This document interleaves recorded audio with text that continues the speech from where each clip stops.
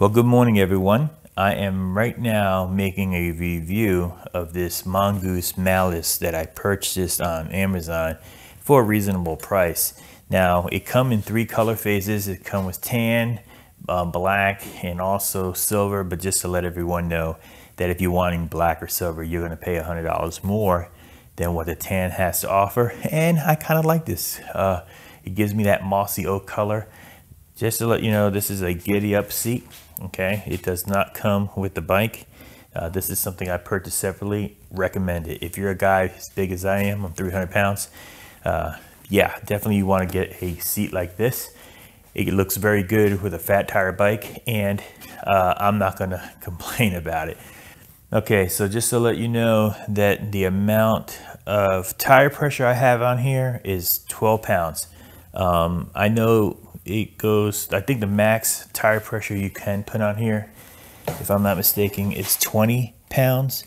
And yeah, so max is going to be 20 pounds PSI. I'm not going to go into full detail. Let's go take this bike for a ride. All right. Yeah, it rides pretty smooth. Definitely rides smooth. I could see myself putting a Bafang motor on this bad boy. Make this an electric bike.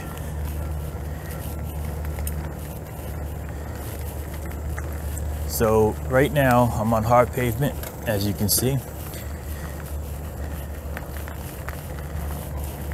And I'll be doing some off-road biking shortly, but as always, I like to test out my bikes, see if I'm gonna like it. It's interesting, YouTube videos, I've seen YouTube videos on this bike, and you know, some saying that this bike is very, very heavy, but I don't feel that. I have a heavier bike at home, and I ride it very, very good. I mean, it doesn't give me any problems or issues. The lighter for me is the better, but I can see where it may look heavy. And it could be in its 50s, you know, maybe 50 pounds, maybe a little over 50 pounds. But when you try to pick this bike up, man, this bike is light compared to what I have. And I have an aluminum bike at home, and this is steel, if I'm not mistaken. So steel frame, rigid. Just to let you know, it's a rigid bike. So you're not gonna have the shock absorbent that you would if you had, you know, a regular mountain bike. But I think the tires make up for it. The tires are 4-inch tires. I have the gear set at 4. I don't want to shift it back and forth, only because I already done it yesterday. I took the bike out for a ride yesterday, and we're gonna get a little rain today. So before it does rain, I decided to go ahead and take it out for a spin. So we'll go over this curb. Went over the curb real fine. I didn't feel any bumps, heavy bumps.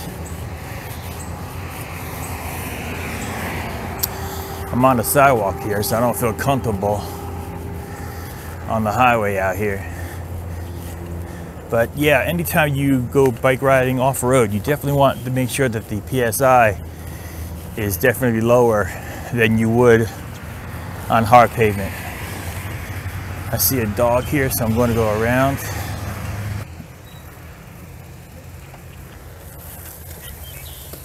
No, you're good. I'm going to get out your way.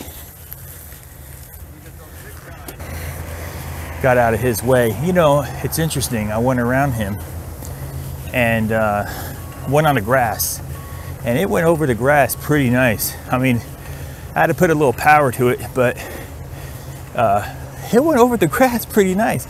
Now, if I was to ride my regular mountain bike, yeah, that would not have been an easy task to go on the grass. I've done it before, and it took a lot out of me. But that went over the grass really nice. Not that I'll ride this on grass all the time, but just to get out of someone's way. I don't expect them to get out of my way, especially if they're on the sidewalk. But So yeah, I'm noticing the rims. The rims are nice and straight. It's not wobbly. That's one of the things I look at when I first put it together. So I don't have to adjust the spokes. At least this one anyways. I mean, I'm not gonna say that all of them are like that get sent out. But for these, first thing I looked at, front tire looks good. Front rims look great. This bike is not meant for speed. It's not meant to race. I mean, you probably can, but my purpose isn't for that to be. It's really to coast, cruise. And again, like I say, I mountain ride. I do a lot of photography, outdoor photography, and I just basically, need something to go to one place to another.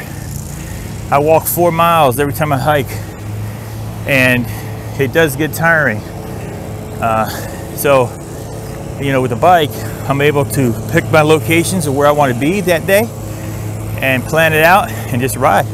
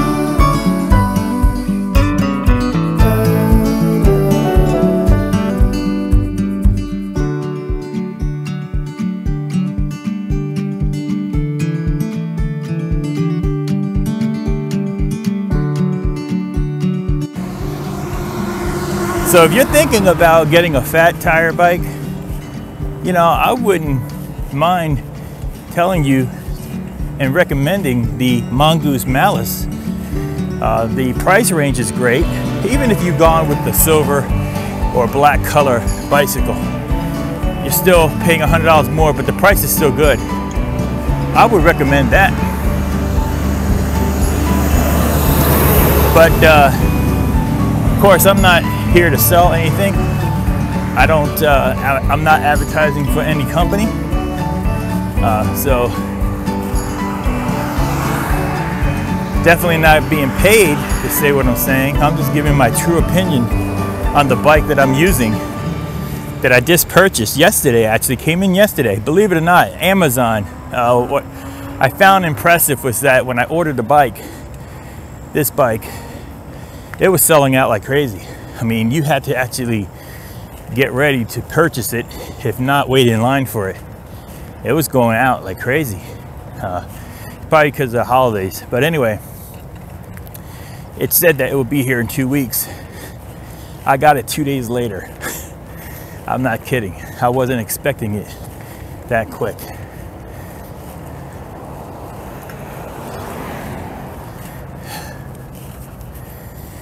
Nice ride. It was a nice ride this morning. And that's it. That's my review. I think it passed. I like it. Can't wait to take it off road, see what it really can do. I'll make a video. Definitely make a video on that as well. All right, guys. Thank you for watching. If this is your first time visiting my channel, and if you like this video, please hit the like button. If you haven't subscribed to my channel yet, feel free to subscribe. Look at my other videos. Maybe you'll find something of interest. But yeah, this is the video that I was eager to make of the Mongoose Malus. To my next video. See ya.